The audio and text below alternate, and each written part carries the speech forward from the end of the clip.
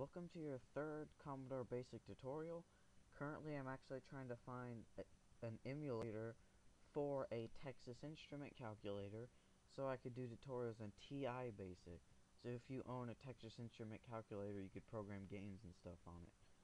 But this is Commodore Basic. That's just an example of how Basic is still used today. Basic is used on Texas Instrument calculators, except all versions of BASIC are different, so if you just try to put Commodore BASIC on there, it won't work. But in this Commodore BASIC tutorial, we're going to talk about conditionals. Conditionals on Commodore BASIC are much simpler than any other language. This is because in other languages that we use today, like maybe C++ or Visual Basic or whatever, your conditionals say like if, then, and if, something like that, or if then else, or all this stuff, but that's not on this. This doesn't have an end if, this doesn't have an else. This is just very straightforward, so if you don't know what I'm talking about, don't worry, because I'll show you. It's really easy on a Commodore Basic. So first, you want to, let me show you an example. Let's say x equals 5. And then for line 10, I'm going to say if x equals 3, then print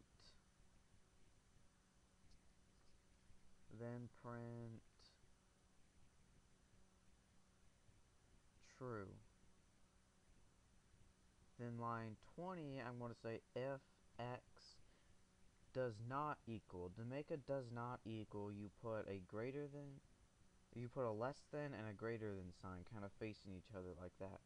If x is not equal to 3, then print false.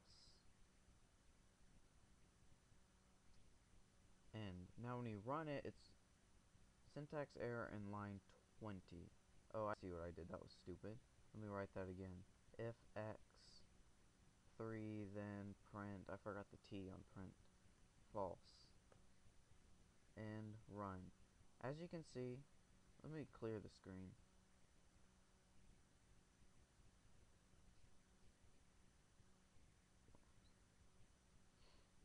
As you can see, when I write run, I get false. The reason is because I'm setting x to 5, and my conditional is checking if x equals 3, then print true. But if it's not equal to 3, print false. But since it's not equal to 3, it's not going to do what's said after the then. So it's not going to print true because that's not true. But then when it goes to if x is not equal to 3, that's true, so it's going to actually continue with what's after the then and write false. So basically this is how it works. You have if, let me see if I can go up here. You have if, and then you have a condition. Then you have then. If the condition is true, returns true, it executes whatever code is written after the then. So if x equals 3, x does not equal 3, so this is false. So since this isn't true, it's not going to execute what's after print. This one says if x is not equal to 3. X doesn't equal 3 is true because x doesn't equal 3. So then it's going to print false. Now let's go down here and let's change change on line 0, we're going to make x actually equal to 3. And now when we run this, it's going to say true, because now x is equal to 3, so it's going to say true. As you can see, you can't really fit much code after the then statement, so this is what some people do. Print chr, and this is where you're going to be introduced to a whole new thing. Let's go to line 0 and make line 0 clear the screen.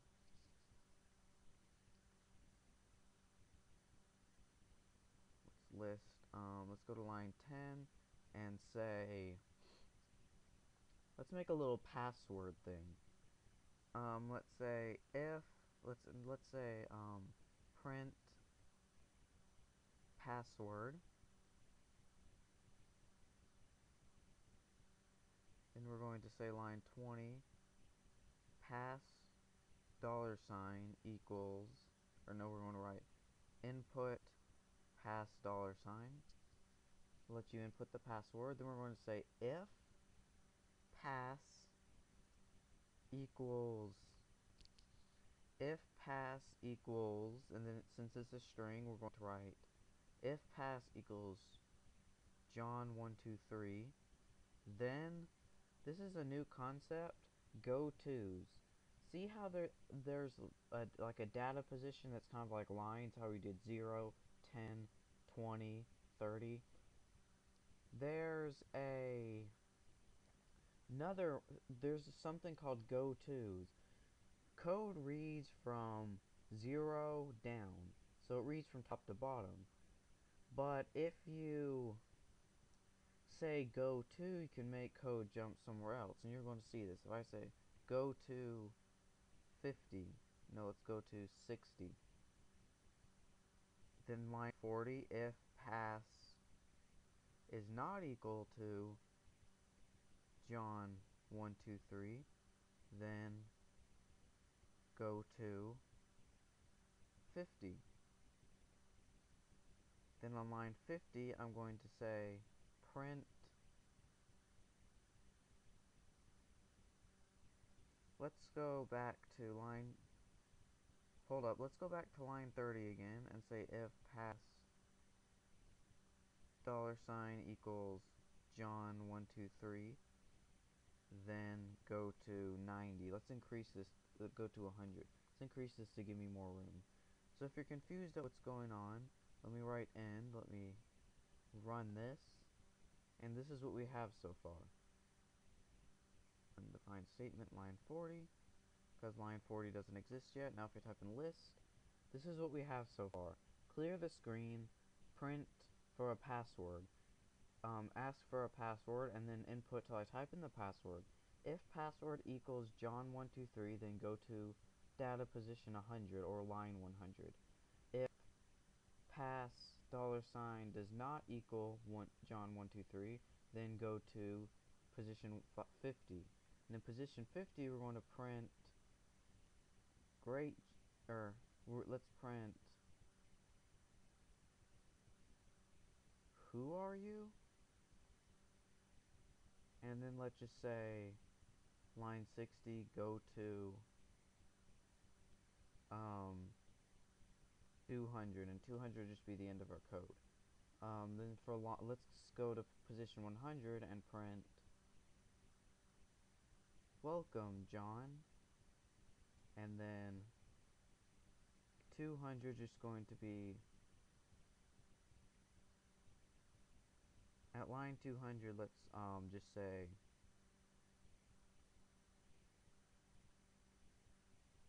okay, let's go ahead and end this and run it. And John123, welcome John. Then let's run it again. Who are you? What did we do in line 60 that's wrong? Oh, go to 200. We don't have 200 defined. Let's put something in 200. Doesn't matter what we put. Let's just put 1. Oh, it won't let us put 1. Let's put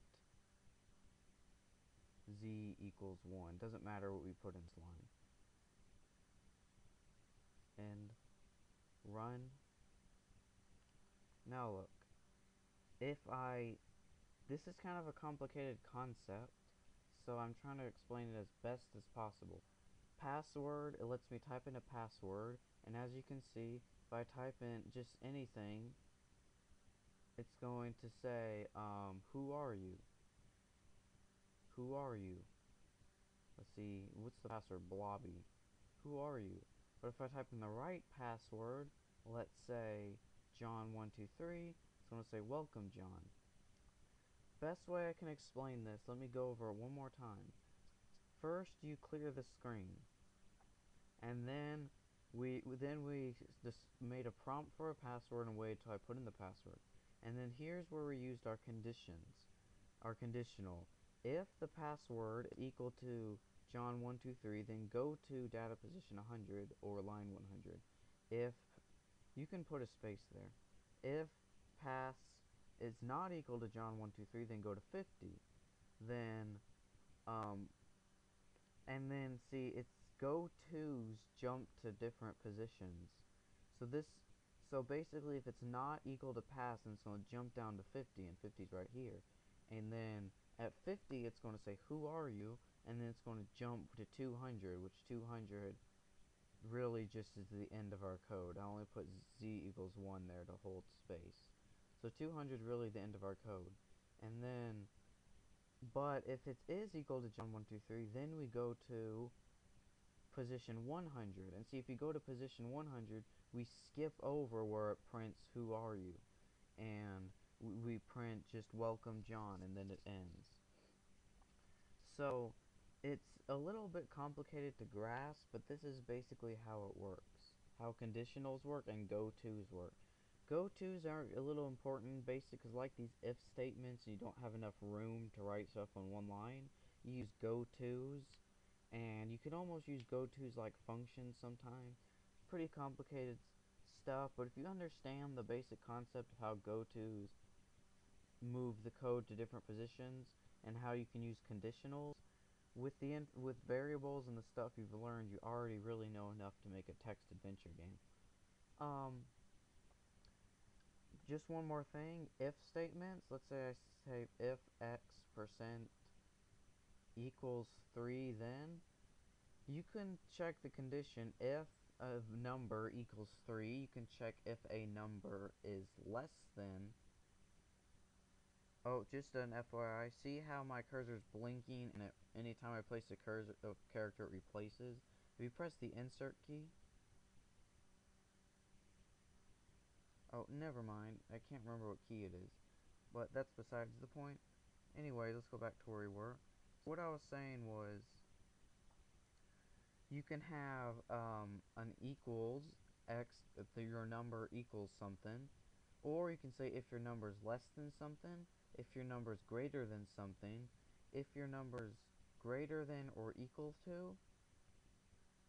Let me do that again. Greater than or equal to 3, then. Or you can say less than or equal to, or you can say not equals to. And if it's a string, like I showed above, you're going to set if it's equal to something in quotes. Your string's never going to be less than or greater than another string. It's only going to be equal to or not equal to. So I know this is a little complicated and my tutorial is pretty slow, but if you kind of understood it, then that's the point.